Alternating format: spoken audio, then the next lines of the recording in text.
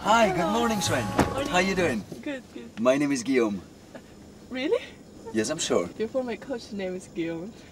No way. Where you want to go? Roland Garros. Let's go for it. Lina won in 2011 Roland Garros. Uh-huh. Do you think it means something for Chinese people? For sure. Even we have much more the tournament. So you have more people watch, and then if have more kids play. So it's a new generation. Yes, for sure. What does Paris, France represent for you? Lo for did lo.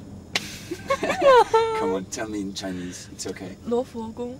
Ah, Lo Fokong, of course. You know? Of course. I told you my Chinese is not too bad. You sure? Lo Fokong. What did I say? Le Louvre. Oh yes, the Louvre. Ah, the Louvre, with all the Flemish painters. You know a French song? I love this song. It's like Je m'appelle Hélène.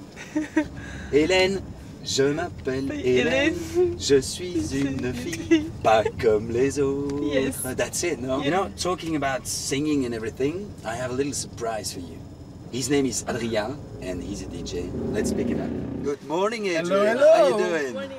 I'm Adrian. I'm here this year to create the original soundtrack of Roland Garros. Maybe we have some instruments Of here. course.